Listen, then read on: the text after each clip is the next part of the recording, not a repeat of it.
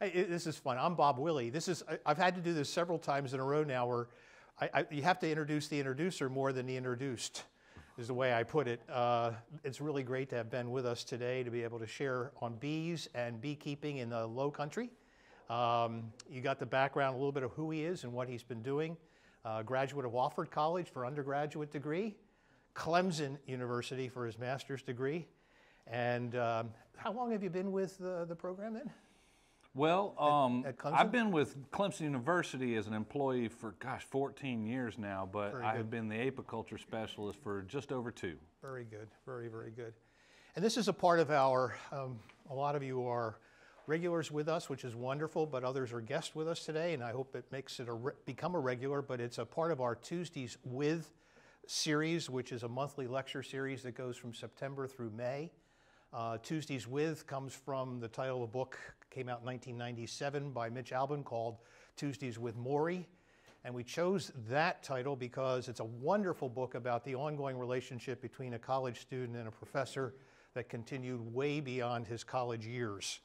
And that's exactly what our program is all about, the continuing education and learning that all of us need to be involved with as we continue through our 20s, 30s, 40s, 50s, 60s, 70s, that's up to me, 80s, 90s, and others, to be able to continue in life to be learning. And so today we learn about bees, and we're very glad to have Ben with us today. So I'll turn it over to you. Thank you, I appreciate it. So just to add to the introduction, my name is Ben Powell. I work with Clemson University, and my position is the coordinator of the apiculture and pollinator program. So the program essentially focuses on 2 areas, helping the beekeeping industry and beekeepers get better and stronger in South Carolina, and then also working with the general public on awareness issues related to pollinators. There has been some relatively bad news as it relates to bees and pollinators over the past couple decades, and it is in the vested interest of every citizen to protect pollinators and honeybees because of the services they provide, both in agriculture and for our ecosystems. So what I do is public programs like this. We do trainings for beekeepers. I work with the State Beekeepers Association and the nearly 24 local beekeeper associations around the state to help beekeepers become better beekeepers. And what we're going to do today is we're just going to discuss what it takes to become a beekeeper. I know that there's a few of you that are experienced in the office, in the room, and some of what we're going to talk, you know of this stuff. You have experienced this. So please be patient with me as I address the folks that don't have any background in bees. And then we'll try to save some time at the end to actually talk about bees and beekeeping. And for those of you that have bees, that'd be a great time to address some of the concerns and issues. We will mention some of the problems that bees have and some concerns that you need to address. And maybe that'll spawn a few questions as we get there. All right, well, let's get started then. So we're just going to talk about what apiculture is and what it takes to get into beekeeping, and maybe point you to some resources to help you further your learning and your success. So apiculture is an agricultural practice. It is very similar to livestock management. Instead of keeping vertebrates like horses and goats and sheep and pigs, we're keeping invertebrates, and the primary invertebrate that is cultivated is the western honeybee. Now, the western honeybee is oftentimes called the European honeybee, and that's because its native range is Europe, Africa, and the western Asia area. And we have cultivated that insect because it is a very strong mutualist species with us. And what I mean by that is we benefit from honeybees. We get tangible goods. We use honeybees to pollinate our crops. We actually use bees for scientific endeavors and study. And they are arguably, other than humans, they are the best studied organism on this planet. We know as much about bees, honeybees, as we do about humans, and we still don't know everything. And we've been researching honeybees for thousands of years, and It is a fascinating field to get into, whether or not you're just somebody interested in tending to a colony of bees or actually somebody who's using science to teach at a university like that. So let me make a few distinctions here real quick. Apiculture is a practice of keeping bees, but the actual study of bees is apicology. So if you do the Greek derivation, api or apis is the Greek term for bee, and then ology is the study of. So apicology is the study of bees, and that is not just honeybees. In fact, in North America, we have 6 different families of bees, and that constitutes nearly 4,000 species of insects, all of which are unique because they are different from almost all other insects on the planet in that their primary food source is pollen. That's where they get their protein. That's how they generate the food necessary to raise their young. And so they intentionally go to flowers to collect pollen and nectar, but the pollen is the food source, which means that bees are the absolute most important and most efficient pollinators. Also, many of these bees that are in these families here, they're specialists. They are a small species that maybe lives in a very isolated area and feeds only on one tiny group of plants. And it may be the only pollinator for that group of plants. So these 4,000 plus, or almost 4,000 species of bees are responsible for maintaining such diversity in our plant communities around us. In fact, the plants that we see around us that have all the big showy flowers, the colors, the shapes, the smells, the designs of those flowers, that diversity of plants is largely driven by the diversity of the insects that visit them. So when we talk about beekeeping, we're not just talking about western honeybees. We're actually talking about a lot of different bees in the study of. But these bees, like I mentioned, they're a little bit different from their kin. Y'all know what group the bees belong to in the insects? Well, it's called the Hymenoptera. I don't think I have it over here, but if we were our basal group right here, we would call this the Hymenoptera, which are the ants, bees, and wasps. And y'all know wasps, right? Wasps can sting, bees can sting, ants can sting. That is a large group of the ants, bees, and wasps. And look at how many different families we have in this order. And each of those families may contain hundreds or thousands of species. So there's tremendous diversity within this group. But the bees are special because if you look at most of these families, actually these wasps, they feed on other insects or protein. They're predators or parasites. They actually eat other insects or feed other insects to their young to provide the protein. But this one branch broke away and basically went vegan. And instead of eating other insects, they went to plants and flowers to collect pollen for their food. And so this group here we refer to as the true bees. And the true bees we can tell from all of the other Hymenoptera because they have these really cool little hairs or setae on their bodies. They're plumose or branched setae. Why would bees need to be fuzzy? Well, right, and so actually they're collecting the pollen, and the best way to collect pollen is with a dust brush, right? You guys do it at home. Well, that's what they are. They are a Swiffer sheet, while they're in flight, all of the bees actually generate a static electric charge. And so when they land on a flower, the pollen grains actually, like magnets, stick to their bodies and all these hairs. And then the bees they groom themselves and they collect that pollen into some sort of basket or carrying device. In the case of western honeybees, they stick it to their legs. They have these pollen baskets on their legs. In the case of a lot of other bees, it's under their belly or on their sides or on all of their legs. All of the bees eat pollen and have these special hairs that, oh gracious, come on now. There we go. Push it a little harder. They have these special hairs to help them collect pollen. Now, apiculture is the practice of managing and keeping bees. And a lot of these bees are not easily managed. You know, these bees that I'm talking about, these little ground bees that we see, They live by themselves. They have a very specific habitat need, like they burrow into the soil, make little chambers. They live their lives by themselves, and that's a really difficult insect to manage. But there are a few groups of bees that actually can be kept, managed, and moved around for a variety of reasons. These include the western honeybee. They include also bumblebees. We do keep bumblebees for pollination services. We also manage some of the cavity nesting bees, or mason bees, resin bees. Y'all have maybe seen the little houses with the holes drilled in them, or tubes.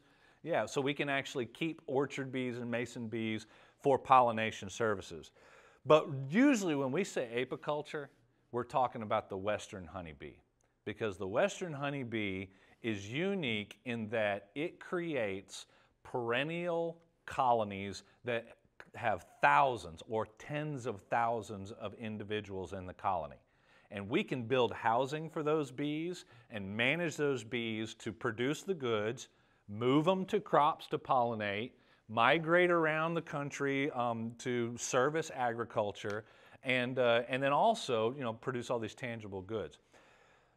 The western honeybee is unique in that it is a social insect, and that means that it creates a colony that has division of labor. And what I mean by that is that there is a specific queen, and the queen is responsible for maintaining the population. She produces the baby bees. There are workers. The workers are the ones who do all of the tasks in the colony, collecting food, tending to the brood and the babies. And then there are drones, and the drones just are lazy, sitting around drinking beer and watching football, basically. But they're there to service the queen and make sure that the genetic material that's necessary to maintain the population gets transferred to the queen. So this social aspect means that it's like a superorganism. Each colony is like one animal, and that animal goes out into the world around it to collect food and build the nest and supply the colony with its needs. That colony lasts all the way through the year. Most of our bees, even the other social bees and wasps, the colony dies at the end of the year. So think about yellow jackets, right? Yellow jackets are a social insect. They have large colonies, a lot like bees do. But at the end of the year, when the first frosts come, what the colony does is it produces a bunch of queens, and all the workers and drones that were produced from that year die. Those queens disperse, find a hiding place, and then next spring when it warms up, those queens start a whole new colony. So every year that colony has to start from scratch. Not with honeybees.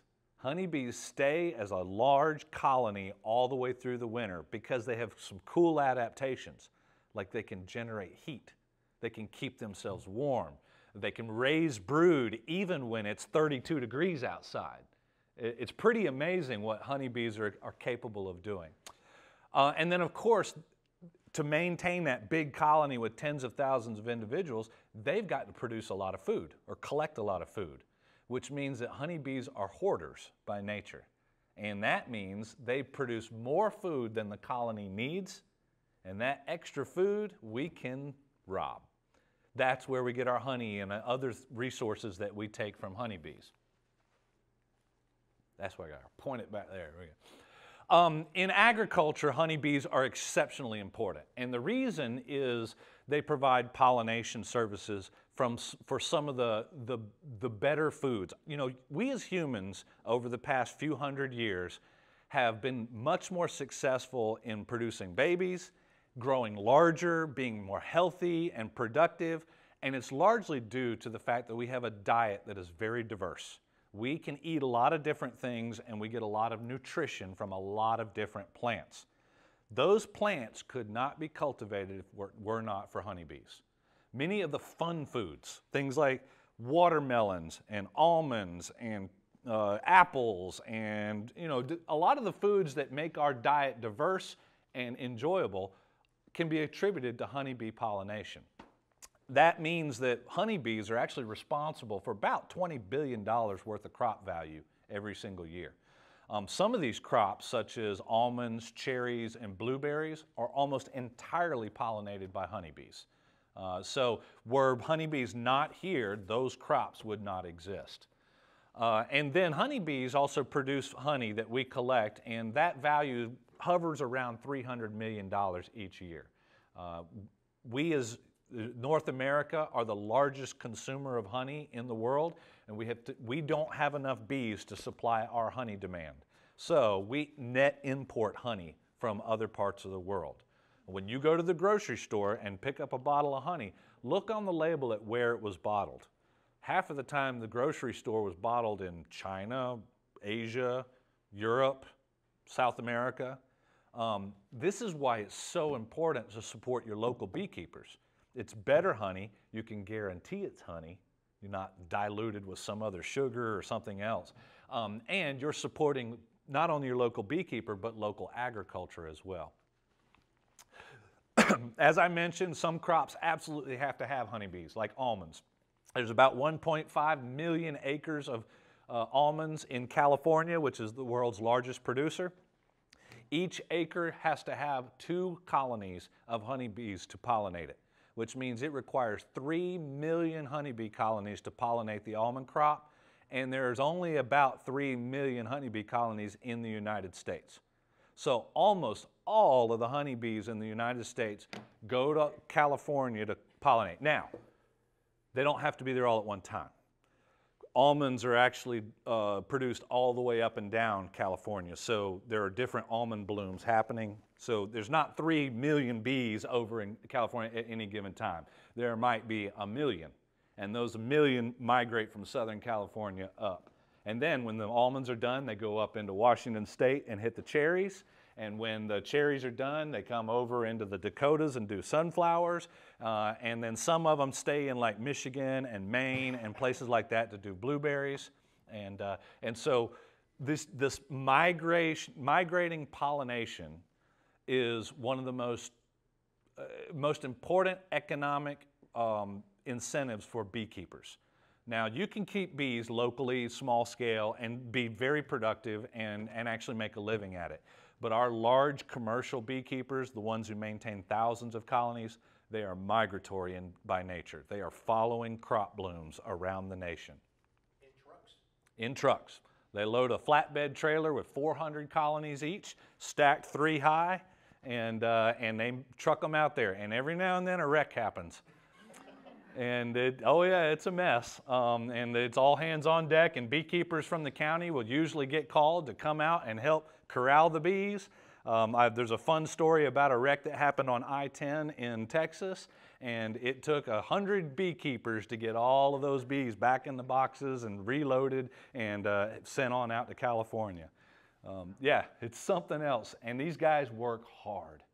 The beekeepers that do this stuff, they work basically 36 to 48 hours straight loading trucks, because the bees can't stay on the truck forever. They only be on there for a couple days, and those trucks actually are given some leniency in trucking rules so that they can travel further before they have to stop. Yeah, it's pretty amazing. Now in South Carolina, we don't have a lot of these major agricultural crops that require honeybees, but we do have to have some of our crops serviced, and that's primarily blueberries and our cucurbids, things like squash, watermelons, cucumbers, pumpkins. So we do have some commercial pollination going on in South Carolina, and if you were to become a beekeeper, you could get paid to actually move bees to these crops to pollinate those crops. A few people might get the pleasure of moving all the way to the upstate and doing apples. Unfortunately, apples just don't do well in most of South Carolina. And then a lot of these other crops that are emerging, believe it or not, like canola, is actually a possible pollination service for those of us that live down here in the PD region. Okay. So bees have a long history with humans, not just because of agriculture, but because they actually have a cultural root with humans. You know, thousands of years ago, we were just like other animals, robbing bees in their wild colonies. And there's images painted on cave walls of humans using smoke going into bee colonies to rob them of their resources. Early civilizations saw the value of bees. In fact, for many areas, honey was the only sugar source. Like Northern Europe, there's a reason why the Vikings are known for their mead. Well, that was the only sugar source available to make the alcohol that they drank so heartily. If you move down into Europe, you get down around the Mediterranean where they can grow things like grapes, right? Or you go down into Africa, they can grow things like sugar cane and other sugar. But in certain parts of the world, especially higher in the temperate regions, honey was the only sugar. So honey and mead and then the beeswax that the bees produce all were very critical to survival of these communities, especially in higher temperate zones. Beeswax is a really interesting compound in that the wax is, you can actually eat it and digest it, and when it burns completely clean. So you don't have dripping candles.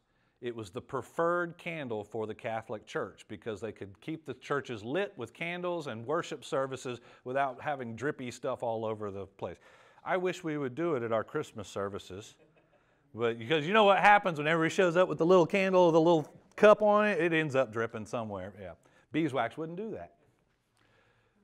And you see this recorded in history, all the way back to the Egyptians, early Greeks, early Catholic Church. In fact, I love this. I got to visit Rome a couple times, and the altar that is, or the what they call the baldacchino that's over the altar in St. Peter's Basilica, the home of the Catholic Church, is adorned with these tiny, oh, you can't see it, but on the posts here, there are bees all up and down the posts, because it was commissioned by Pope Julius IV, who was known as the Bee Pope. And he kept bees in the gardens around the church, as most Catholic churches did, for the sugar and for the beeswax. And they understood the value of the honeybee so much that it has been a central part of the Catholic Church. In fact, y'all remember the Notre Dame burned a few years ago? The big story was, did the bees survive? And actually they did, believe it or not. So, you know, maybe the good Lord upstairs is looking out for other things too. So apiculture, you know, historically was just us taking from bees. But over time, we learned that we could actually keep bees, not just rob them from their natural habitat, but actually provide homes for them. Homes that we could manage and actually expand bees and move bees. So depending upon where you lived, you had different resources available to you. So if I was in Egypt or the Middle East where there's just not a lot of trees, is that Tim? Hey, come in all Mr. Incognito. Hey, Tim, how you doing? Yeah, so if you go into the Middle East and Egypt, there's not a lot of trees there. Bees were kept in clay pots, and so they would build these stacks of pots with a tiny little hole. They learned how they could split the colonies and actually put new colonies into these clay pots. If you lived in Europe, you had different resources like trees and straw and hay available to you. So this is where the skep, the beehive that you see in all the pictures, right? The skep was a woven straw hive, and in Middle Europe or Upper Europe, you would have these things called gums, and that was basically a tree trunk that was hollowed out. The one problem with these kinds of beehives, though, was that it was once and done. When you started a colony in there, the colony would build out inside, and the only way to harvest the honey and the wax was to destroy the colony. Or you could remove the bees, but you had to destroy the comb and everything they had built to get to it. So it wasn't a very manageable kind of way of keeping bees. You could, but it didn't give us an opportunity to actually go in and see how the bees were doing and monitor and manage them, and we definitely couldn't move them around very easily. Until, go back. So what happened about the time the Renaissance was going on was beekeepers were trying to figure out ways of making a hive that was portable, was manageable, that they could actually go in without destroying the comb, and actually investigate and monitor the colony. So there was these needs to make bees easier to work with. And a bunch of different people tried to come up with designs. They came up with these top bar hives where they basically laid bars across and let the bees draw the comb down off them. You could pick up the bars and see what was going on inside the hive. If you got out into Eastern Europe, like Ukraine, Poland, Romania, they did these things called the Zirzan hives, or today they call them AZ hives. It was basically like a little library. You open the doors up and you could slide the frames out like this and investigate the bees. Wasn't really portable, but at least you could monitor what the bees were doing. And then in Northern Europe, a gentleman named Huber came up with what he called the leaf hive. And it was kind of like a book. The frames opened up on hinges. So you could open the colony and actually see what was going on in the frames there. But eventually a gentleman who actually had origins in Europe but moved to North America developed what we refer to as the modern hive. His gentleman's name was Lorenzo Langstroth, and he used the designs and basically blended all the ideas from the other hives into one hive system that we call the modern day modular hive, or the Langstroth hive. These are the hives you see when you're driving down the road. It's a series of boxes with very specific dimensions, with removable frames that hold the comb. The boxes can be stacked and removed as needed. And then the boxes are also, since they're standard dimensions, can be moved among different colonies, which allowed us to actually blend and keep bees by using strong colonies to help weak colonies, and use the equipment over and over and over again so that we weren't destroying the colony each time we went in there. And the most important part of this is the comb that the bees draw, the honeycomb, requires a major investment of energy and time on the bees. It takes 8 pounds of honey to produce 1 pound of wax, which means my bees have to consume a lot of sugar to make that wax. If I'm destroying the wax every time I'm going in, then I'm cutting into their ability to store honey and be productive. So this hive system allowed us to keep the wax comb intact for long periods of time so that the bees didn't have to keep redrawing it, and you could be more productive and collect more honey. We also learned thousands of years ago that bees are calmer when smoke is around. Actually, what it is just a natural adaptation to dealing with fire. You know, bees come from forested or prairie land habitats, and so fire is common in their native habitat. They adapted to when they sense smoke, they learned they go down into the hive to gorge on the honey that's there, because if fire is coming, they may have to abandon the hive. They need to take as much food with them as possible if they have to leave. So when you smoke a beehive, you're not calming the bees, you're just diverting their attention. You're getting them to focus on gorging on honey rather than defending the colony from a predator. So that's what smoking does. And now we have a portable smoker. We call it a bellows smoker. We can get a little fire going in there, and we can blow the bellows to actually puff smoke onto the bees in a very manageable way. And the bellows smoker is one of the most critical components of keeping bees calm and workable. We also have special tools in beekeeping, and they're basically like your painter's tools and handyman tools that you find at the hardware store. But they have to have a sharp edge, because we've got to pry apart the boxes, and we've got to separate the frames and loosen them so that we can move them. And I'm going to show you in a second. Bees collect a lot of different things. They collect nectar, they produce wax, but they also collect resin from trees, and they chew it into a paste we call bee gum or propolis. That propolis is used to glue everything together in that hive, and if we don't have a hive tool, we're not going to be able to separate the components so that we can actually open and manage the colony. There's a bunch of different designs. The one I like to use is this one here, and if you don't have a hive tool, you're not going to be able to manage your bee colonies. Inside of the hive, you have frames, and the frames are designed to house the comb. The problem is, bees don't read the same books we do. right? The bees will do whatever they want. If you just stick frames in there, they're just going to draw them however. So what we do is we actually put in something we call foundation into those frames. Foundation is either made from wax or plastic, and it has the little imprints of the comb already started in it. So it gives them a template to grow on. And the foundation is placed inside the frame, and then the bees draw out the honeycomb cells off of that foundation. Without foundation, bees might actually draw across the frames, so that when we go to remove the frames, we tear the comb all to pieces. A few years ago, I got a call from, actually he used to be a county councilman here in Georgetown. I think he's involved in real estate. They had picked up a property out, oh gosh, it was almost near Greeleyville. It was up there in that part of the county above Andrews.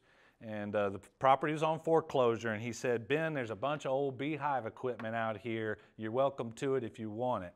I was like, I'll come check it out, but I'm not too keen on picking up old used equipment. Why would that be? You might have pests and diseases associated with it. There might have been a reason those bees died in that equipment. And the last thing I want to do is put that into my apiaries. So I was like, I'll go check it out, but I'm not promising anything. Anything I don't take, you can just stack up and burn. Well, I get out there, and there's, sure enough, a lot of these boxes are old and rotten. But there were 2 hives that were still standing, and bees were coming in and out of them. I was like, oh, cool. All right. Well, I got me some bees. So it was late in the day. It was getting towards dark, and I'd stacked those bees up, got them strapped together, put them on the back of the truck, and there was one more stack that had blown over or gotten knocked over. It was laying on the ground. I just went to check the equipment to see if it was any good. Sure enough, there were bees in that equipment laying down on the ground sideways. And the bees had totally redrawn all the comb to where the comb was in. It was going like this, not like this. So I was like, well, there's bees in there, and I don't want to just leave them here. So I tried to pull it all together. Funny thing was, though, I was coming back and I had to go down through Andrews. It's nighttime. I've got this stack of bees. It's not supposed to be the way it is. And as I come around the corner right there at the main intersection in Kingstree, I feel the back of the truck shift. And that box had fallen over and gaped open, and now thousands of bees are all clouding around my truck right in downtown Kingstree. It's nighttime, but yeah, bees are not happy when they're open at night. So I was like, oh gosh, this is a bad thing. So I pulled over, got as much of it strapped together, duct taped as much as I could, and got it in there. But the thing is bees are gonna do what they're gonna do if you don't provide the right kind of foundation and the template they need. So if you want to get into beekeeping, let me run back here real quick. Come on. Go. There you go. I'm going the other way. No, I'm pushing the other way. Now all of a sudden it wants to work. Okay, so if you're going to get into beekeeping, this is the standard hive setup. You have some sort of bottom board or base, and then above that we have what we call a deep box. The deep box is the brood chamber. That's where we want to keep the queen and the workers that are raising brood. We don't want brood where we're going to be putting honey, because when we go to extract, we don't want a bunch of bee parts all in our honey, right? So we try to keep the queen and the brood in the bottom area. Sometimes we might stack multiple boxes down there, but at least the bottom of the hive is for the bees to raise new bees. Then we have something we call a queen excluder. It's large enough gaps to allow workers through, but too small for the queen to get through.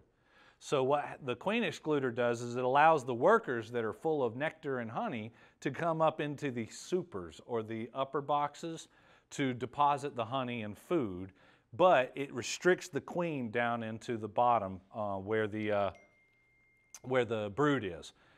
This allows us to collect clean honey in the honey supers above. And then above that, we have different kinds of lids. This is called a telescoping cover or telescoping lid. It reaches down and over the box, sheds water really well. It's a great lid. But the one problem is that if you want to move bees like our migratory beekeepers do, those lids don't, you can't stack beehives close together because the lids overlap. So we have a different kind of lid we call a migratory lid that sits on top and is flush to the sides. That way we can stack bee boxes on pallets and stack those pallets on trucks. Underneath the lid, the cover, we may have an inner cover, and that allows ventilation, and it also is necessary for these telescoping covers because, like I said, the bees will produce that propolis, they'll glue everything together, they'll glue that telescoping cover down, you won't be able to get it off. So if you want to get a beehive started, these are the bare essentials. You need a bottom board, you need a brood box with its frames, you need a queen excluder, you need one or more supers, and then as the bees grow, you need to add more boxes to it. So you typically need more than just this for a beekeeping operation, or at least a hive. All right, get back to where we were. Okay, bees are livestock. They are managed in much the same way. Lots of times we concentrate bees in larger aggregations than they would normally occur because we may need to migrate to a crop, or you know, bees are going to disperse in a forest naturally. We don't want them every 300-400 yards all over the forest. We'd like to have them in one apiary. So sometimes we actually have to feed them supplementally. And there are times when we actually want to provide extra food too so that they grow faster, produce more bees, produce more comb. So there are a variety of different feeders that you will see out there. This is called a Boardman feeder. It's an entrance feeder. They're cool in that you can see the sugar syrup that you provide to them and whether or not they've eaten it, but it's not enough. In fact, most beekeepers will tell you a little quart jar will not supply them with the sugar needs that they need at certain times of year. What we need is provide gallons. So if you're going to get into beekeeping, it might be fun to get one of these. I use them for my small hives. I'll get back to that in a second. But if you're going to provide feed, you're going to need something that can produce a large volume, such as pails that are set on top, these division board feeders or top feeders that you can actually put gallons of sugar to. We also can feed the bees the pollen that they need. We can also collect pollen from the bees. Remember I mentioned that the bees stack the pollen on their legs? Well, if we force them to go through a tiny hole, it'll knock the pollen off their bodies and we can trap it. So there are these pollen traps and a variety of feeders that we might use. And then of course, bees sting, right? I don't know if anybody has never told you that bees sting. Let me let you know, bees sting. And they will do it even when you are mild-mannered with them. So we do protect ourselves. Most experienced beekeepers learn how to work bees, and the bees just don't want to sting. They're just not going to elicit that defense response. But the last thing you want to do is get a sting to the eye, because that could actually cause lasting damage. Most honeybee stings, not going to cause lasting damage. Local pain, local swelling goes away within a day. But if you get it in the eye, it's a problem. So at minimum, a new beekeeper needs a veil, something to keep them off of the face. Most beekeepers will get some sort of jacket or suit, and if you're down here in Georgetown County and you want to do this, I highly recommend these vented suits. Those canvas suits are too hot. Oh my Lord, they're hot. And you got to work bees in the middle of the day, in the middle of the summer. And so it's not sweat-free work, let's put it that way. Many folks will protect their hands with gloves. I actually wear these neoprene gloves, Nalgene gloves, just mainly because all the sticky stuff I'm dealing with.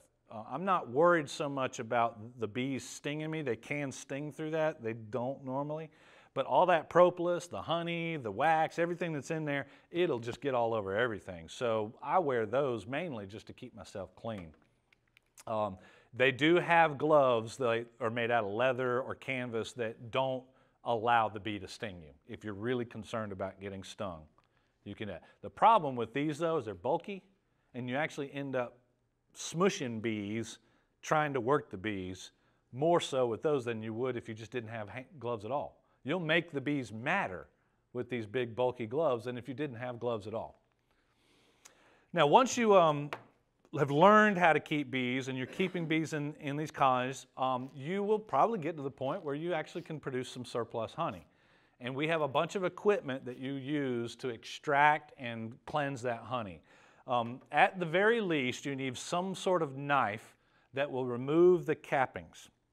What I mean by that is honeybees, when they collect nectar, that nectar is mostly water. When it comes out of the plant, it's mostly water.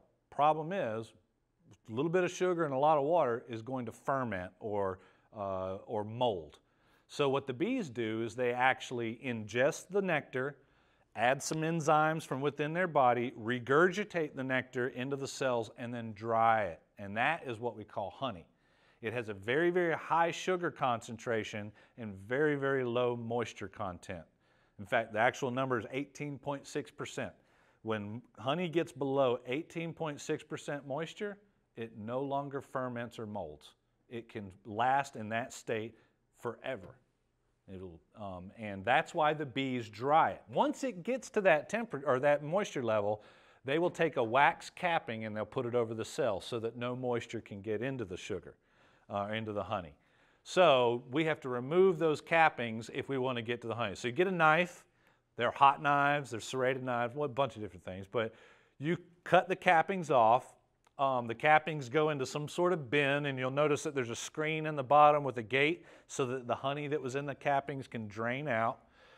We take those frames and we set them into an extractor which spins the honey out of the comb, and then those extracted frames can actually be given back to the bees for them to start putting more honey into.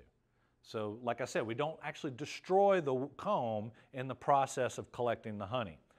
Once you've got those cappings or other wax, you can actually render down that wax to make candles and cosmetics and so forth. And we use solar melters. You can use hot water baths or what we call rendering, wax rendering pails.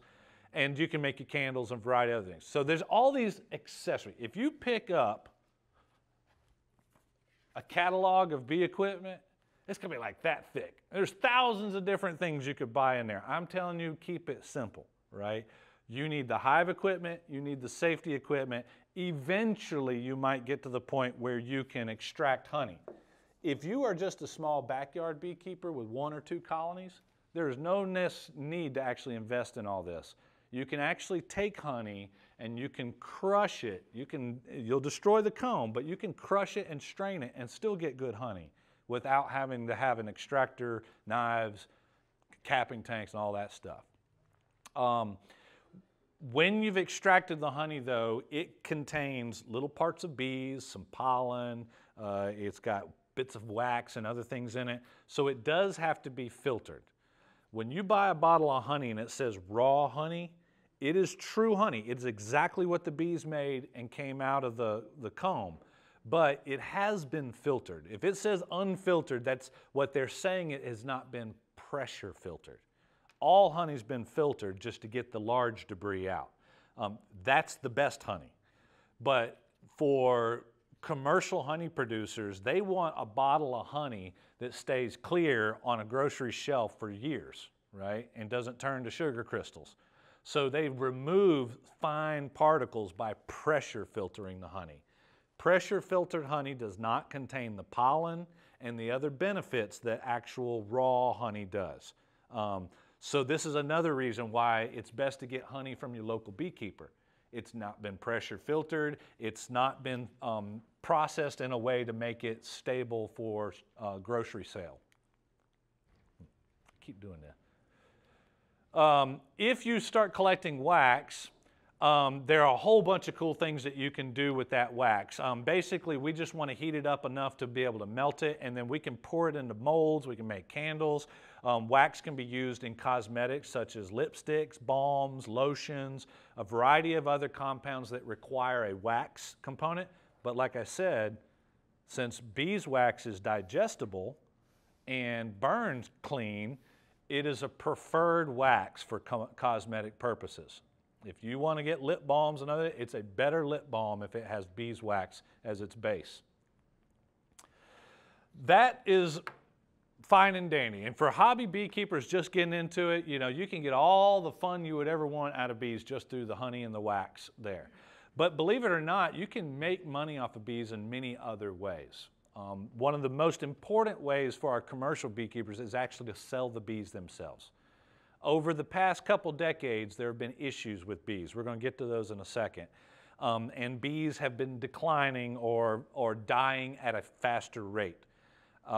That means, one, beekeepers need more bees regularly, and two, the story has gotten out to the general public. And beekeeping's kind of become popular because people want to save the bees, they want to help the bees, and they've heard the stories about bees in distress and decline. So they're inclined to get into beekeeping, and there's all these bees that you can sell to these new beekeepers that are coming out, and you can get a lot of money. These numbers are out of date. Packages right now with inflation and so forth are going for about $150. Nukes, I've seen them up over $200. And then if you actually want to get a full hive, you're going to spend a lot of money, $350, $400 on a full hive. Let me mention this too real quick. You see this thing here? We call this a nucleus hive. If you're going to get started in beekeeping, there are a couple different ways of doing it. One, you can buy this thing called a package. What a package is it's basically 3 pounds of bees, or about 10,000 bees, in a box with a mated queen. There's no equipment, there's no comb, there's nothing. That is basically like a swarm. And what you have to do is you have to build all the equipment, you have to put the bees into the equipment and get them to start drawing the comb. It takes a lot of time and investment for the bees to do it. That's why packages are the cheapest. It also means that bees are going to take a couple of years.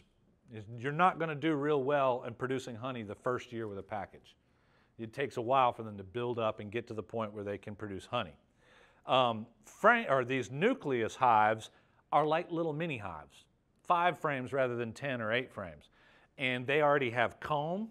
They already have food already in there. They have baby bees and brood already started. They are already halfway there.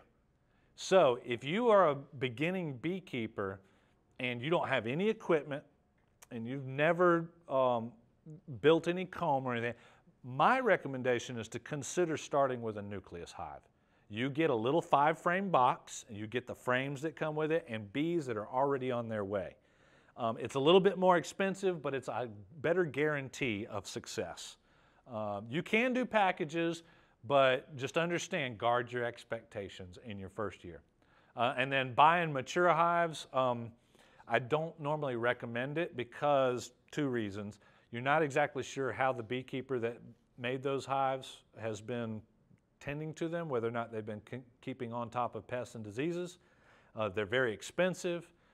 And you don't know the condition of the equipment necessarily. So for a new beekeeper, my typical recommendation is to think about a nucleus hive or maybe a couple packages. Yeah. Believe it or not, there are other ways of getting freebies. And bees do this thing called swarming. We're going to get into biology in just a second. But when the bees swarm, the colony divides. And the queen leaves with a large portion of the workforce. They go hang out on a tree somewhere waiting to find a new home. Well, if you find that cluster of bees hanging on that tree, well, you've got a queen and a bunch of worker bees that you could start a new colony with. So a lot of our beekeepers seek out these swarms, or they hope that the general public calls them when they see a swarm, because they'll collect that swarm and they'll start a new colony from it. Some of our beekeepers are brave enough to actually do cutouts. When bees get into houses and structures, it's messy, hot work. Beekeepers typically don't do this for free. And a lot of beekeepers actually will avoid these because it's construction work, it's demo work, and you might cut into electrical wires or water lines or whatever. So the beekeepers, since they're not contractors, tend to avoid that. We have a select few people that will actually do this. Rick Duvall does these. Do either of y'all ever do cutouts? Have you ever? Yeah. Okay. All right. Well, good. I'll send some your way then. Yeah, and so these cutouts, a swarm is easy because it's just a cluster of bees hanging there. We shake them in, we get them started new by. Cutout, you got to remove all that material. See, if we just were to kill the bees inside that wall, all those bees, that comb, and all that stuff is going to start to rot, and then it's just going to be a nasty mess. So when you get bees in a structure, they need to be cut out. They have to be removed from that structure to avoid future problems. Oop, go back. All right, so you can start bees for free, but you're still going to have to buy the equipment and all that stuff too. So, you know, there's expense. Let me just say, if you're trying to figure out what your budget would be, with the wooden ware, the hives, the frames, and all that stuff, the tools, the safety equipment, smokers, and then the bees themselves, expect to spend about $1,000 right out the gate. That's a pretty good number to get one colony started. I usually recommend that you consider starting multiple colonies. Think about it like this. If I was going to start a cattle operation, would I just start with one cow? No, because I'm going to need a bull at some point to reproduce that cow. So you don't need 2 colonies to reproduce them, but what you do need is you need multiple colonies to blend and manage an apiary. You're going to have one colony that's strong and doing really well and being very productive. One colony that's okay, it's doing right, and one colony that's declining. So if I were to recommend for any new beekeeper, start with at least 2 or maybe 3 colonies out the gate, because one of the 3 will be productive, and you can use that one of the 3 to maintain your operation into the future. If you just start with one, the likelihood of you having to buy another colony the next year is pretty high. If you get a good, strong colony, we can split it. We can make more bees from that. Once you've bought bees one time, you should never have to buy bees ever again, because bees have extreme productivity that allows you to make new bee colonies from them. So let's talk about how we do that. And the only way we do that is to understand the biology of the bee real quick. So bees are social. They have division of labor. They have a queen who lays eggs in the colony and maintains the workforce. They have workers, which are most of the bees in the colony, and they are building the comb, collecting the food, raising the brood, defending the colony. The workers are pretty much most of the bees that you see. But then there's these big fat fuzzy bees that you'll see walking around in there. They're really noisy and they can't sting. They're the drones. And the drones, their only job is to transfer genetic material to the queen so that she can be productive and lay eggs. So they inseminate the queen and that's it. That's all their job is. They don't build comb, they don't defend the colony, nothing. Bees are extremely adaptable. The colony itself, that queen, all the workers and drones, is an organism into itself, and we as beekeepers manage that organism as a unit. We don't manage individual bees, we manage colonies. Those colonies may get as large as 60,000+ individuals. I have a couple colonies right now that are stacked 5 or 6 boxes tall, and every single box is slap full with bees on every single frame. That's probably a colony of 80 or 90,000 bees right now. So from 90,000 bees, we have the ability to split and divide and make new bee colonies from them. The workers are interesting in that as they age, they change their roles in the colony. When that worker first emerges out of the comb as a new adult bee, her first job is to clean. She keeps house. She cleans her cell out. She goes around cleaning the colony, making sure it's ready for the next generation of baby bees. As she gets a little bit older, she starts to venture out of the hive, and she may either become a guard bee, a defender bee, or she may become a forager. And the foragers are the ones who go out looking for flowers to collect pollen and nectar, or the resins from plants to make the propolis, or the bee gum. Those foragers work extremely hard. So hard that they don't live for but about 30 to 40 days.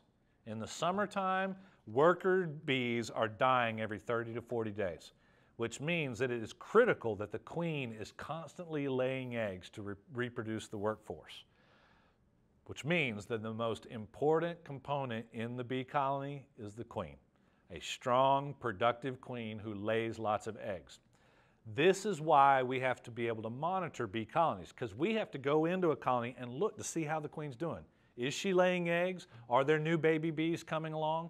What's the size of the workforce? And because the more workers I've got, the more food's coming in, the more honey I'm going to produce. So that's what we're doing is when we're managing or monitoring bee colonies. When we keep bees, we're watching them, we're feeding them, we're monitoring them, we're dividing and reproducing them. That's beekeeping in its essence, right there. Okay. There we go. So the worker bees are very interesting in their anatomy, and I'm not going to go into all of it, but there's a couple factors about their anatomy which are just fascinating. Number one, all that beeswax that they're building the comb from, they don't collect it from the world around them. They make it from their own bodies. They make it from the sugars that they ingest. And they have glands on their abdomen which produce these wax flakes. And then the worker bees take the wax flakes, chew the wax, and form the comb into the honeycomb cells. And then those honeycomb cells are round, actually, but they're stacked in a way that there are 6 cells around any given cell, which means they look like they're hexagonal. Right? The comb is of different sizes and shapes depending on what it's used for. Oh yeah, I won't get into that too much here. But there are parts of the comb that are for raising bees. There are parts of the comb that are for collecting food and storing the pollen and the nectar. There are also parts of the comb where they raise drones and queens. And drones and queens are different sizes from the workers, so those are different size comb. To build that comb and grow the colony, they have certain food needs. One, nectar. Nectar is the sugars. That's the carbohydrates that power flight. 2, pollen. That's the protein that they use to generate the food that they feed to the larvae. They don't feed their babies protein. They eat the protein and from glands in their mouth produce the food that they feed to the bees. So the workers are actually feeding the bees from their own secretions. But pollen is necessary to produce those secretions. They need water as well. Water is used to thin and reconstitute honey, but it's also used to regulate temperature in the colony.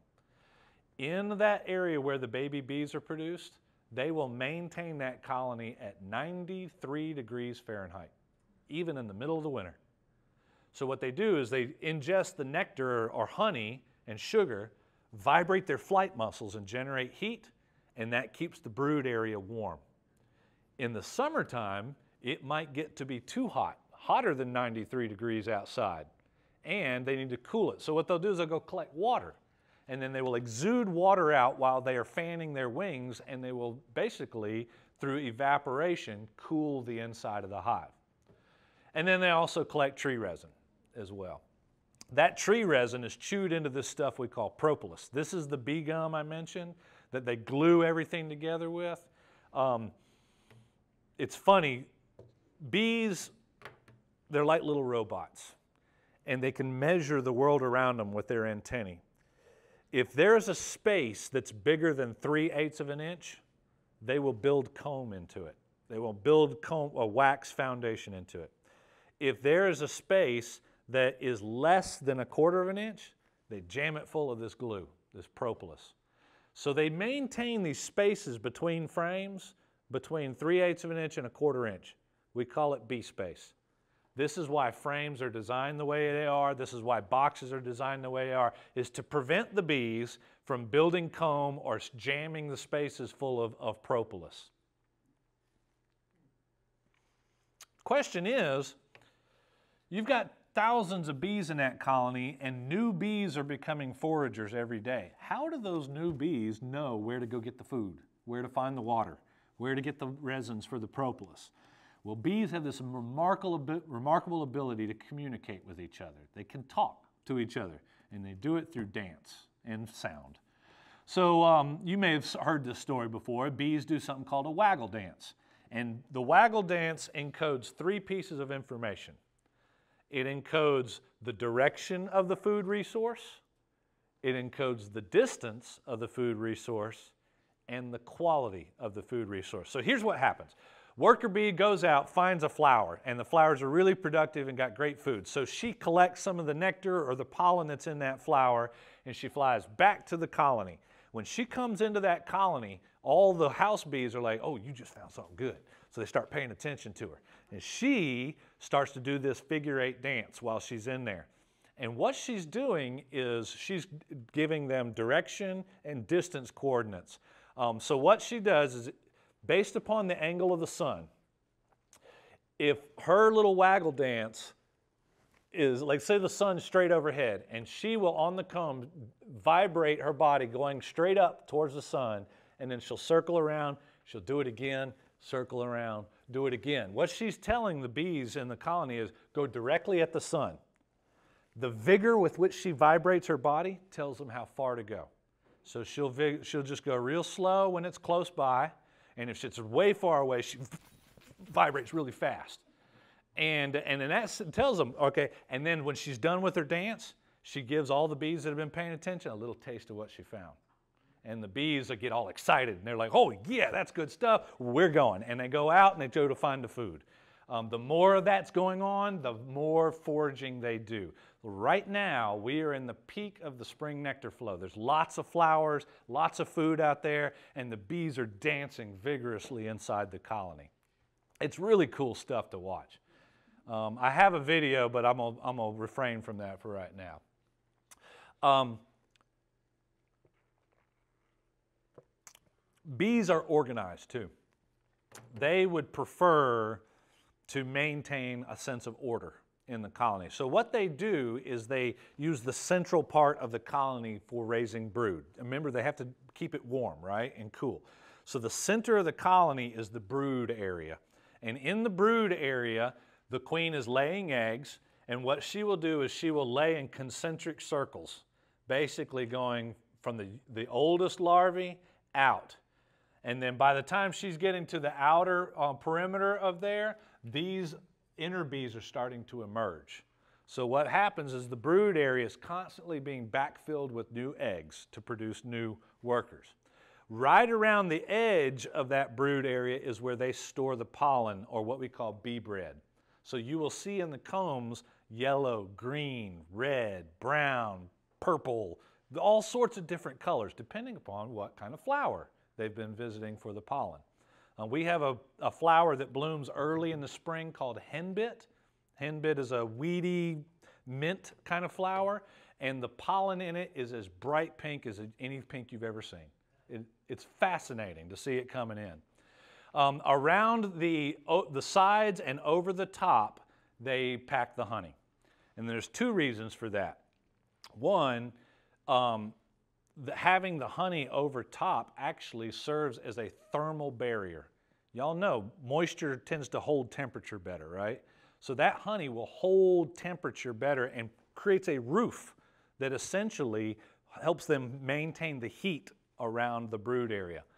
So this is why bees tend to pack honey above the brood area, and this is why we use supers.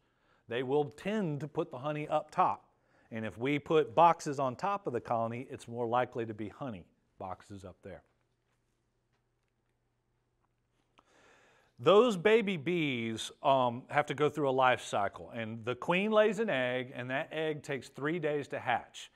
Depending upon if it's a worker, a drone, or a new queen, that development of that larvae may be different time frames. For a typical worker, it's 21 days. So every worker took 21 days to develop into the adult bee. And you can actually see in the image here, these are what the eggs look like. These are what the first instar larvae look like, and then they get bigger and bigger as they go to get older. You know, insects molt, right? They shed their skin to get bigger.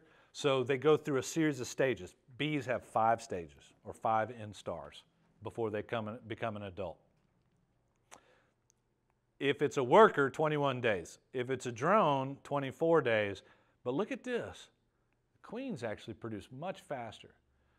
What would be the advantage of a queen who's actually larger than all the other bees in the colony, of her developing faster? Think about it. Well, the main reason is if they have to replace a queen, the old queen dies or they swarm and the old queen leaves, well, they need a new queen as quickly as possible. So evolutionarily speaking, they've been driven towards producing queens faster. This is really important for our beekeepers to know, because if we want to produce new bees and make new colonies, we need to know how to make queens.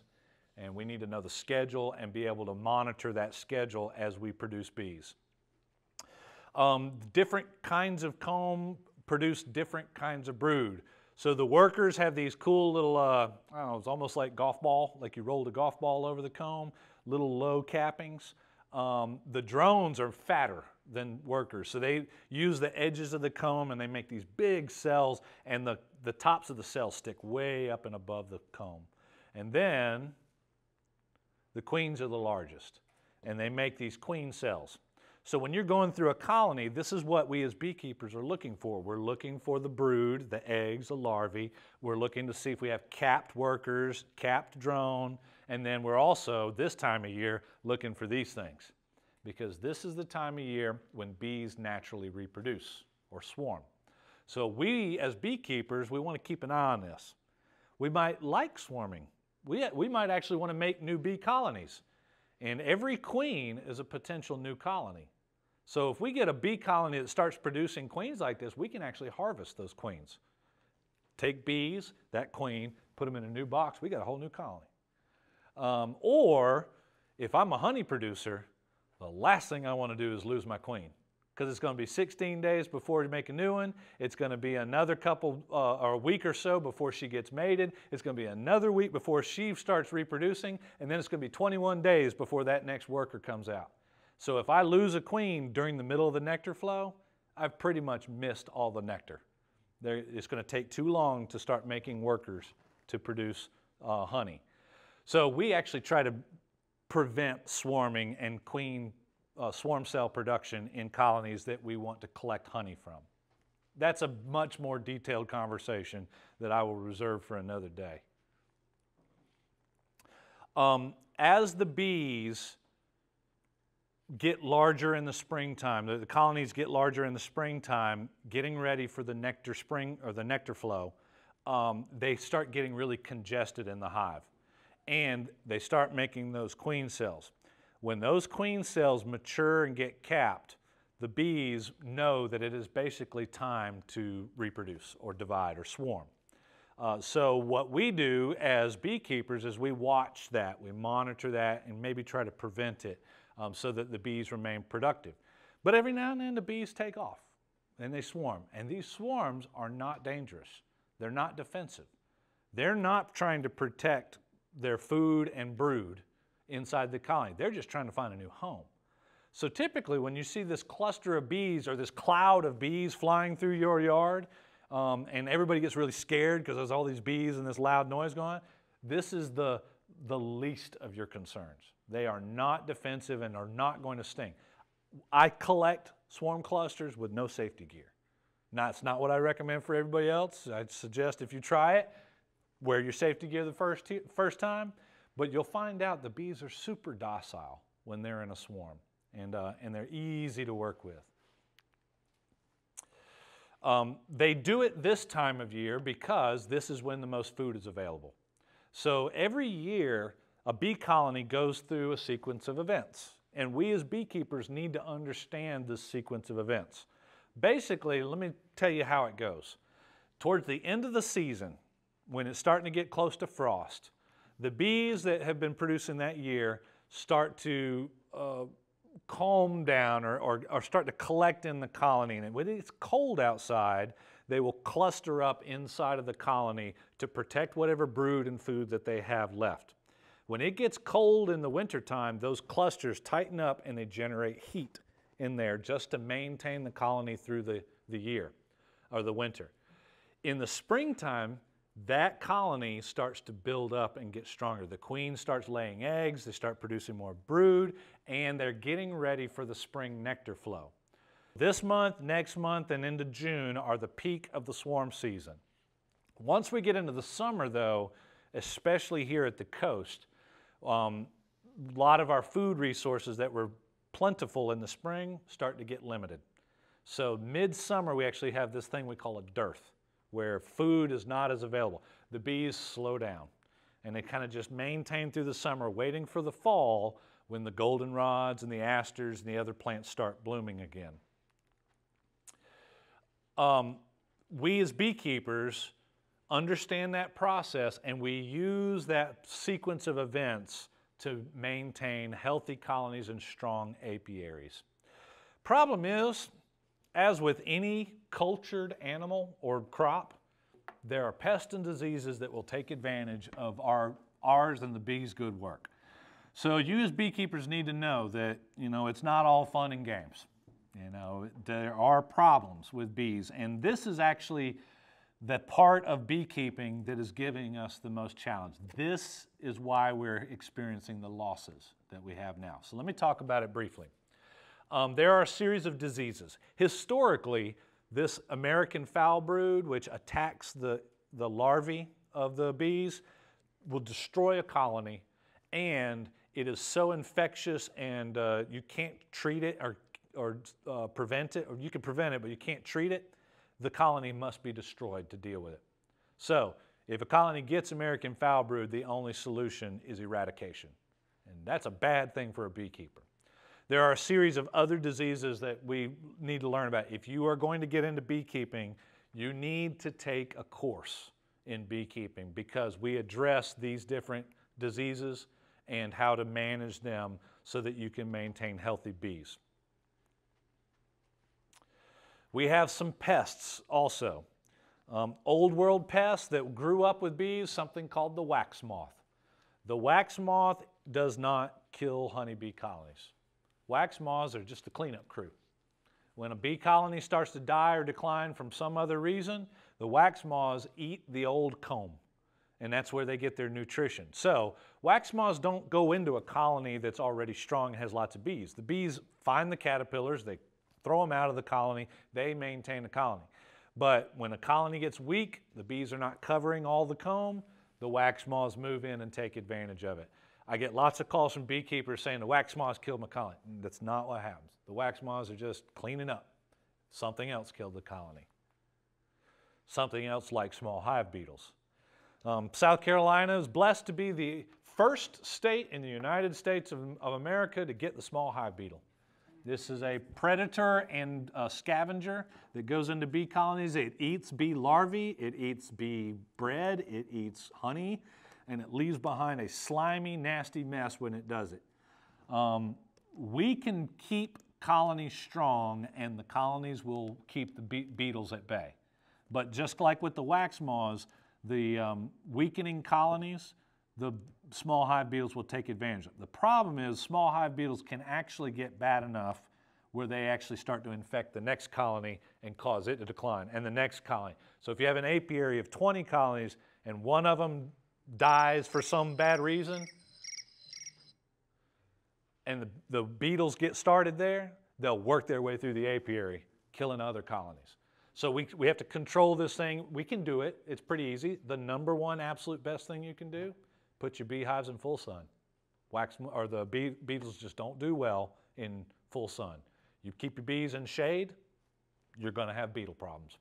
It's just it's that easy.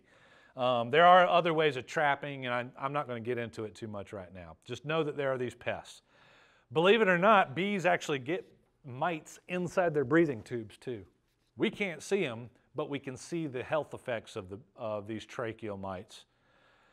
But the number one biggest issue, this critter right here. So back in the 1980s, this little mite was first found in the United States inside bee colonies. When I say little mite, it's actually pretty darn big. You can see it with the naked eye. And this mite is a parasite of bees. It reproduces on the larval bees, but it actually can feed on any bee. And it's kind of like you having a tick on you the size of a softball, and a tick that transfers a bunch of diseases. So when this mite moved in, it spread across North America, in fact, actually spread across the entire world within just a few years. And when the mite gets into colonies, it reproduces when the bees are reproducing, and as the mite numbers come up, the diseases in that colony come up, and eventually the colony collapses. Back in the early 2000s, we called this phenomenon colony collapse disorder. It was just weird, like bees that looked perfectly fine in the summertime, when they got to the fall and winter, just left the colony. And all that was left behind was the brood and the food, and the bees just seemed to abandon it. And so we didn't know what was causing it, and so we just call it colony collapse disorder. We have since learned that it's almost entirely due to this mite. The mite comes in, feeds on the bees, transfers diseases. As the colony gets weaker during the fall, the bees cannot maintain themselves with the mites and the viruses present, and so they just leave. And they leave behind all the food, or they die outright because they're just unhealthy. The single most important thing you can do as a beekeeper is to stay on top of the mites. If you don't do anything else in beekeeping, you don't feed the bees, you don't monitor the bees, you don't do anything, if you keep the mites at bay and control the mites, you will be a successful beekeeper for the most part. You know, there are other problems we got to deal with, but this is public enemy number one. This is why we are experiencing 40% colony losses nationwide every single year. Good news is bees are very productive. We talked about how many bees they can produce. A single queen can lay 2,000 eggs a day. So bees can overcome these losses if we manage them well. And that's exactly what beekeepers are doing right now. They are losing colonies, but they're replacing those colonies. So due to the ingenuity of beekeepers and their stubbornness maybe, they have actually maintained bee colonies at a consistent level for about the past 8 or 9 years. We're not losing bees, but what we're having to do is replace bee colonies more regularly, which means it is much more expensive to keep bees now than it was 30 years ago. And that's the big problem. You're not going to make as much money keeping bees now as you would have back in the 70s before this mite showed up. When the mite gets into a colony, you got to see all sorts of problems, but what you'll mainly see is this thing we call snot brood. Basically, the larvae just liquefy in the cells and they look like balls of snot sitting in the bottom of the cell. If you start to see this condition, the mites have already become a major problem. You may or may not be able to bring that colony back. So it's important that we stay ahead of things like snot brood and this deformed wing virus we see on bees. And the trick basically is we can monitor for our mites. I don't know if nope, I don't have it. What we do is we wash the mites. We wash the bees in alcohol. We kill some bees, knock the mites loose. We can count our mites. When we know that we get a certain number of mites, we've got to treat for them or do something to interrupt the mite production. If we don't do that, that colony will die eventually. So there's a lot of work and research on mites right now, like trying to develop bees that are hygienic or resistant to the mites, but we just haven't gotten there yet. If you're going to get into beekeeping, you need to learn about the varroa mite, that's what this thing's called, and how to control it. If you don't do anything else, that's the number one issue. There's all sorts of other issues with dealing with bees. Here at the coast, probably our biggest issue are storms. Our wind storms in the fall can be a major problem for bees. So we have to take precautions to strap bees and get them ready for any storms and things like that. Make sure we put them in places that don't flood, stuff like that. To learn more information about bees, there are a bunch of different resources out there. Number one, my program. So the apiculture program, I've got a website. You can just search Clemson Beekeeping, Clemson Apiculture. You can get to my website, and I've got resources that link you to a whole bunch of other fun stuff. Another thing that would be important would be to join a local association and maybe the state association. That's where you can learn from your fellow beekeepers that are in the world right around you. They know the problems you have to deal with in Georgetown County. You have experienced beekeepers right here in your backyard that would be happy to mentor you and help you get started. The Blackwater Beekeepers meets in Conway once a month, and the Charleston Beekeepers meet in Charleston once a month. Florence has a PD. They're a little bit weaker group. They're looking for members. They're looking for some leadership. They are meeting monthly, I think, right now. But the problem with Florence is they had gotten, when COVID happened, they got kicked out of the place they were meeting. And I don't think they've got a good permanent location to meet now. I want to say there was a Lutheran church or something like that they were meeting at. Yeah, they're on Facebook. Look up PD Beekeepers. Okay. Yeah. They are not providing any trainings though right now. If you would like to go through a training, let me tell you about an option.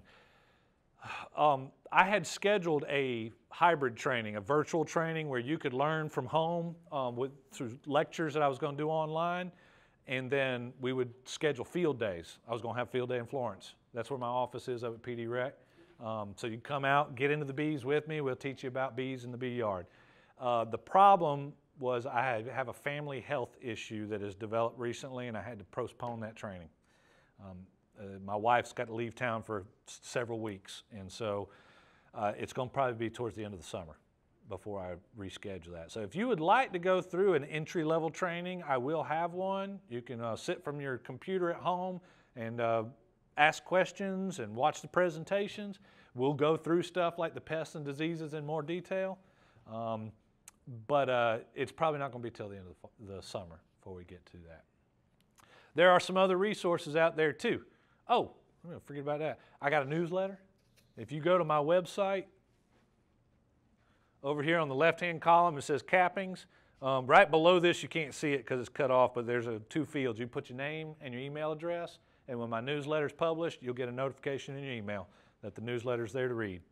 And it looks a little something like, there, oh, there it goes. Something like that. It's called Cappings. Cappings. Anyway, this is Clemson Apiculture and Pollinator Program.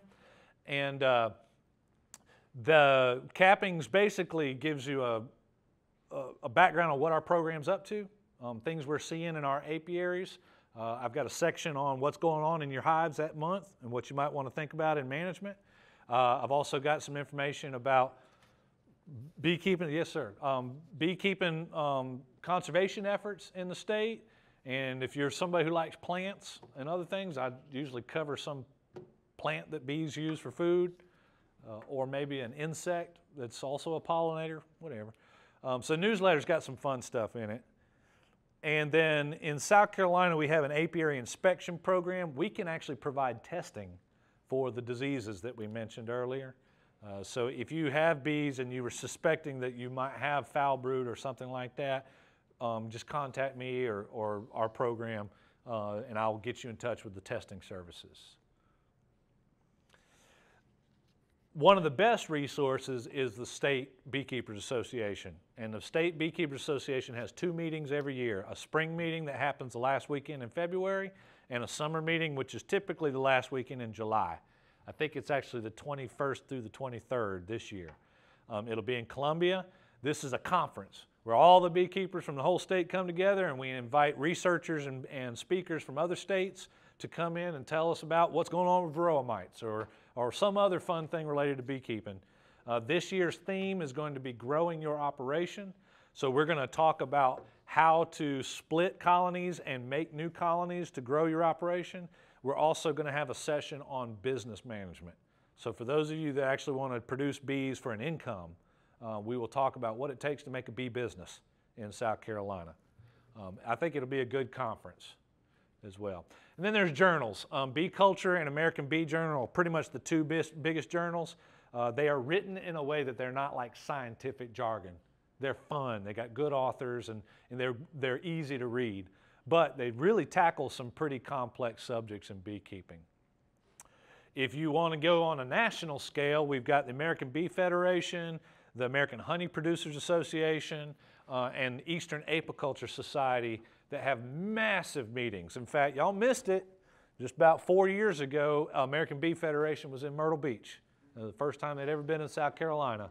And we had a great time at the convention center over there. They even built a bee sandcastle inside of the convention center for us. It was pretty cool. I know we're getting towards the end here. If you are not necessarily inclined to getting into keeping bees, but you would like to protect pollinators and help with conservation efforts, there are groups out there that have like minds. Pollinator Partnership, the Xerxes Society, they are willing to help and provide expertise for groups that want to do conservation, plant pollinator gardens, put in bee houses, things like that. You can even get Georgetown certified as a Bee City USA, kind of like a Tree City USA, but for bees. And if you just want to support beekeepers but don't necessarily want to keep bees, when you're going and looking for your black cherries, blueberries, almonds next time, look for this little emblem right here. The growers that are producing those crops will get their crop certified as a bee-friendly crop. And you might choose to purchase that one product over another because you know that on their farms they are taking pollinators into account and are trying to protect them as best they can. I'm going to move on. The USDA has some programs. I've already talked about those. And then also the last thing, you don't have to necessarily keep honeybees if that's just not your ball. You know, maybe you want to keep some bees around the yard, you want to keep the garden pollinated, or maybe you got flowers that you like to see bees visiting, but you don't want to build a beehive. Well, you can get other bees, like these mason bee houses, orchard bee houses. There are other bees that you can do on small scale in backyard operations, which can provide you the pollination services, and actually, arguably, are even better pollinators than the European honeybee, because these kinds of bees live for a very short period of time during the year. They got to get it done when the time's right. So they will actually pollinate at a much more vigorous rate, and they will pollinate their particular plant, not whatever the best flowering plant is in the area. So I'd encourage you, think about putting mason and orchard bee and leafcutter bee houses in your garden to help out with pollination. That's basically it. I think I went way over. Yeah, all right. Y'all are welcome to throw some questions at me if you'd like. Yes, ma'am. I got one. Okay. Going back to your bee suit. So if I have an allergy and can't be stung, I wear like 2 or 3 different clothes up under my suit. Yeah. So, but now even my gloves, I've got stung through my gloves. You have the leather gloves? Well, yeah. Yeah. And even the rubber gloves. Oh, yeah. Those are better for me. But I didn't have that day, so I got stung twice, and my arm swelled up like 3 times the size. Okay. So, and that's how they affect me. Right. So, but you don't feel shortness of breath or high heart rate or anything? But I do have an EpiPen with me. Okay, well, good. So, Doctor, you know, when I get this stung. I'm not a medical professional, but what I would suggest you do is talk with your doctor, and he may recommend that if you're going to go work your bees, go ahead and take a Benadryl before you do that. That will reduce the allergy reaction and much less likely to develop anaphylaxis. It's not an absolute, but so it would. It would. And, No suit that's out there that is completely bee. well, they've got those ones that you see the murder hornets. Yeah, they got these suits that they use for hornets, which have much longer stingers, but you can't work bees in those things. They're like space suits. Yeah. You might use rubber gloves under your leather gloves. Okay. Yeah. Then there's no absolute bee-proof suit. If you're going to keep bees, you're going to get stung. It's just kind of the nature of the beast. Just like carpenters get splinters, and construction workers smash their thumbs. You know, there are hazards with every trade. Minimize it with the Benadryl, or talk with your doctor about whatever prescription you might want to get or over the counter. Yes, ma'am. I have one question. When I moved here almost 14 years ago, I brought hives with me because I have been keeping bees for a long time. And I had a problem with the mosquito spray trucks because I live here in town. he was a good guy. He was a good guy. We miss you, man. And lost 2 hives Okay. I don't want to put my bees out. I mean, there have been a million very kind people to offer, oh, bring your bees here, bring your bees here. I want to enjoy them. Mm-hmm. The only way to enjoy them is to have them in your yard. What did you experience when you had the bees die? What did you see? We can talk later, because I don't Okay. know, but Okay. that's a problem here in the city. But it should be a problem in lots of places, though, also when the planes fly. Well, Because we have three so bad mosquitoes here. let me, yes. So mosquito control is a balance because we do live in a part of the world where mosquitoes that bear some of the worst diseases that humankind has ever had to experience exist. You know, the largest mass casualty events that have ever happened in the United States have happened right here in this area, Charleston, Savannah, and so forth, as a result of mosquito-borne diseases. So there's a concern about maintaining them. Now, to some degree, that threat is not nearly as bad as it used to be because the kinds of mosquitoes that we have now are not the same mosquitoes we had then. That being said, we've got new ones that have come around, such as Zika and West Nile virus and so forth. So there will be a need to do area control for mosquitoes. The threat may be slightly overstated. Now, and I understand that they do occur. The kills do occur, and we definitely have documented events.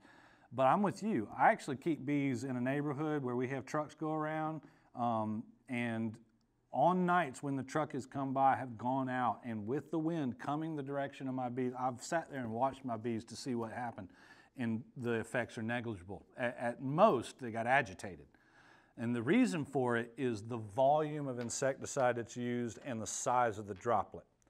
So when the mosquito truck comes by, the amount of insecticide that they are putting out in the environment is a very, very low volume. It's actually called a ULV treatment, ultra low volume treatment. And the dosing that bees get is so small that it usually doesn't even kill individual bees.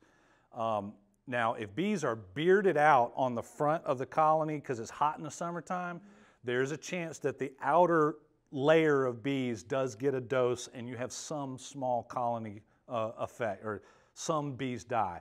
But it never gets inside the colony and kills the whole colony inside. Same thing with the air applications. In fact, the air applications is literally tablespoons to the acre. It is a very, very small volume. And the planes will fly over, and if bees are outside of the colony, there is a chance they will get dosed. But any bees inside colony.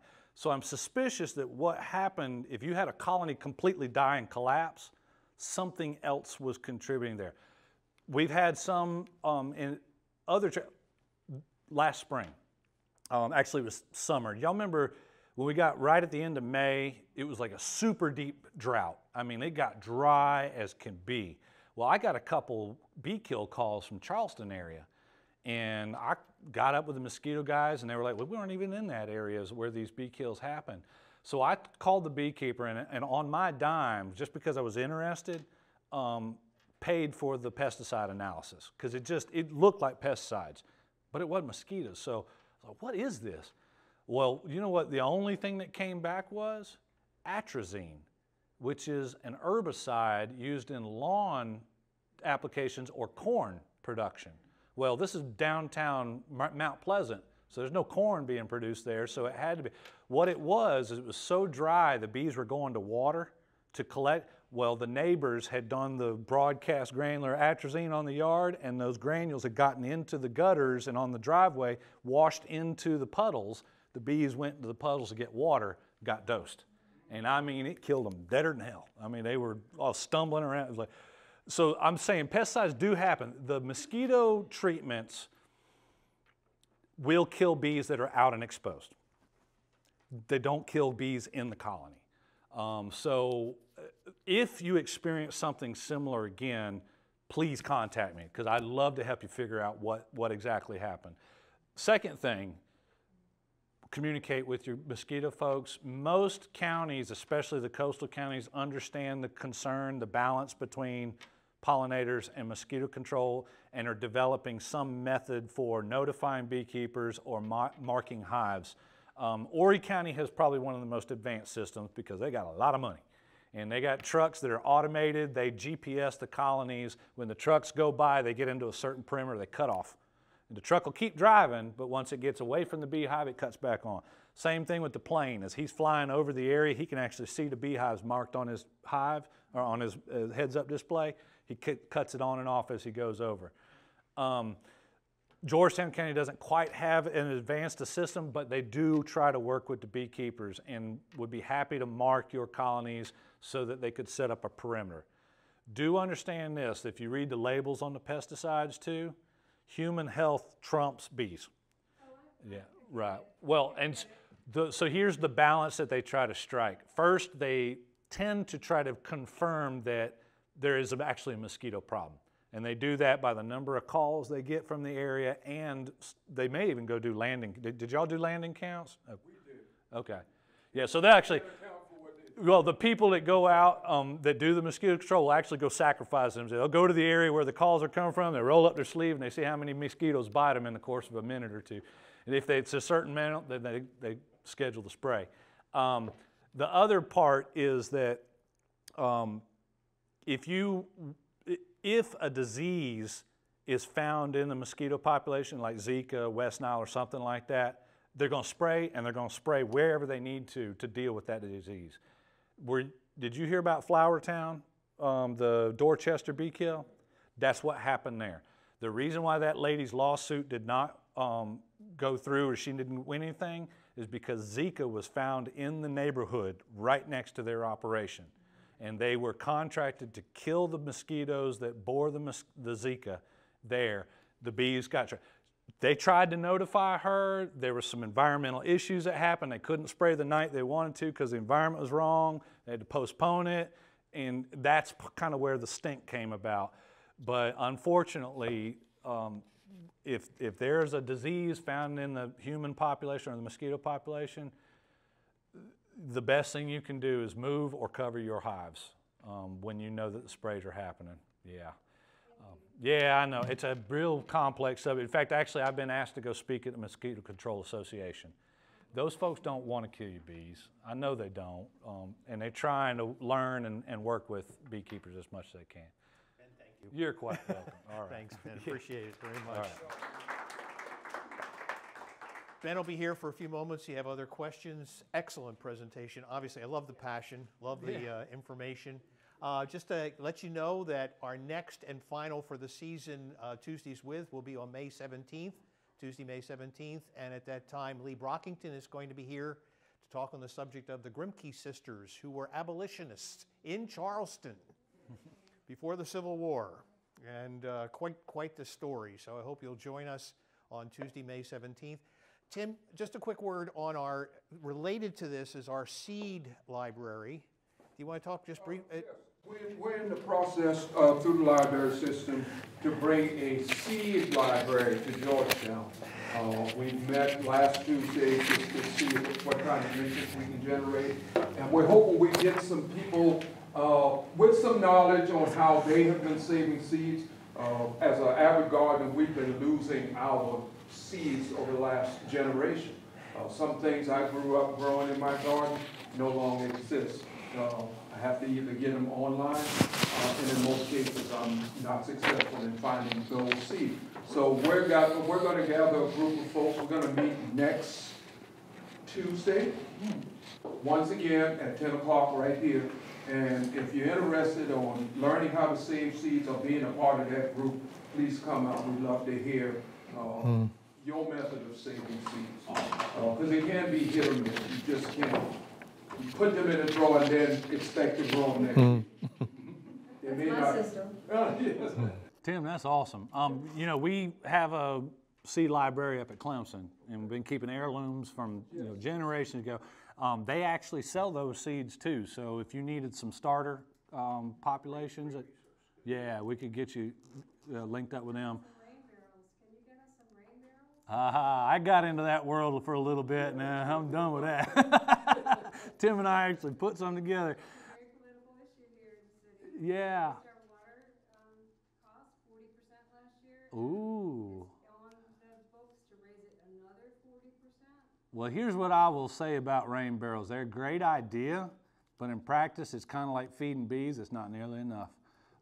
What I would do is I'd petition the city to allow for cisterns. I mean, 500 gallons rather than 50. That's what you need. Houses in town have cisterns under them, the old houses. Oh, yeah. But no one uses them. Right. And two quick resources. One is there is an ongoing lecture series right now that's happening at Carver's Bay right now. Carver's Day for the next 2 Wednesdays. And then after that at Andrews. Excellent series, DigiBridge it's called, and there's a folder back there about those lectures that are going on. They're also available on YouTube afterwards, but the topics and the speakers are outstanding. Dan Turner's been coordinating that. And you are all the first to see our schedule for next year. We have the 2022-2023 schedule that is ready for Tuesday's Whiz, so you can get it on your calendar and take a look. We have 2 of our speakers right here. Lily Jean Johnson is going to be in October with a panel on the stores of Front Street, stories of Georgetown's black merchants. And Tim Chapman is right here, and in, what month is that? April, a year from now, Tim and Zenobia are going to do a presentation on raising a Gullah garden. So just hope you'll join with us. And again, thank you so very much, Ben, for today. Appreciate it all. Thank you all very, very much.